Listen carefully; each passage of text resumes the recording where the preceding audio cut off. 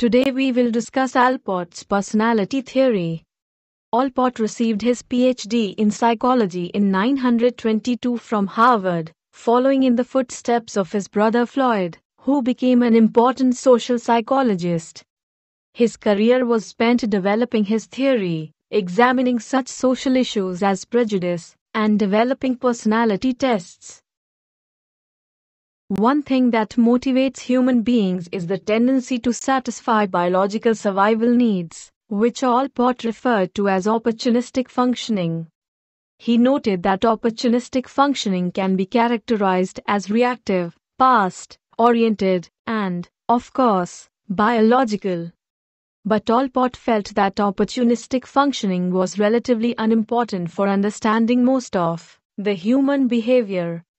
Most human behavior, he believed, is motivated by something very different. It is the self, which he called appropriate functioning. Most of what we do in life is a matter of being who we are. Appropriate functioning can be characterized as proactive, future-oriented, and psychological. Appropriate comes from the word proprium, which is Allport's name for that essential concept, the self. The self has 7 functions, which tend to arise at certain times of one's life: sense of body, self-identity, self-esteem, self-extension, self-image, rational coping, appropriate striving. Sense of body develops in the first 2 years of life. We have one, we feel its closeness, its warmth. It has boundaries that pain and injury, touch and movement, make us aware of. Self-identity also develops in the first 2 years. There comes a point where we recognize ourselves as continuing, as having a past, present, and future. We see ourselves as individual entities, separate and different from others. Self-esteem develops between 2 and 4 years old. There also comes a time when we recognize that we have value to others and to ourselves. This is especially tied to a continuing development of our competencies. Self-extension develops between 4 and 6. Certain things, people, and events around us also come to be thought of as central and warm, essential to my existence. My is very close to me.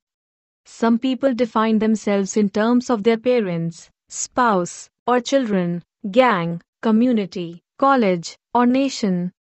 Some find their identity in activities. I'm a psychologist.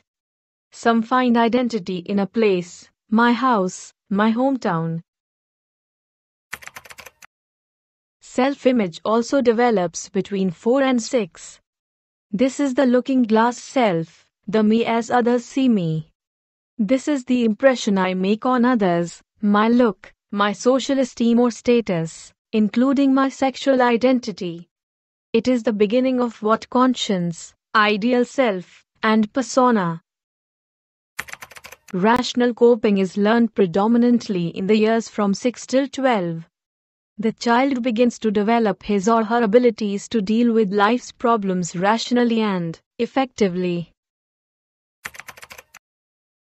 Appropriate striving doesn't usually begin till after 12 years old. This is myself as goals, ideals, plans, vocations, callings, a sense of direction, a sense of purpose. The culmination of appropriate striving, according to Allport, is the ability to say that I am the proprietor of my life.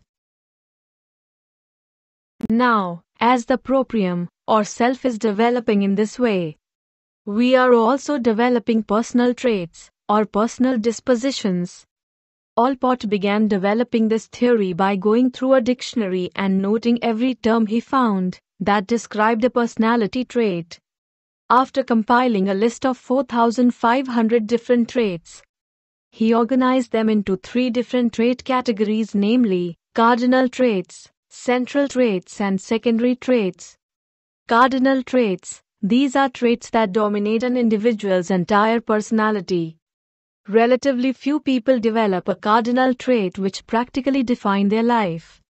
Often we use specific historical people to name these cardinal traits. For example, Mother Teresa. Central traits. Central traits are the building blocks of your personality. Central, or common traits that make up our personalities. Traits such as kindness, honesty, wild, shy, and friendliness are all examples of central traits. Allport noted that most people have somewhere between 5 and 10 of these traits. Secondary traits. These are traits that are only present under certain conditions and circumstances. These aren't quite so obvious, or so general, or so consistent. Preferences, attitudes, situational traits are all secondary.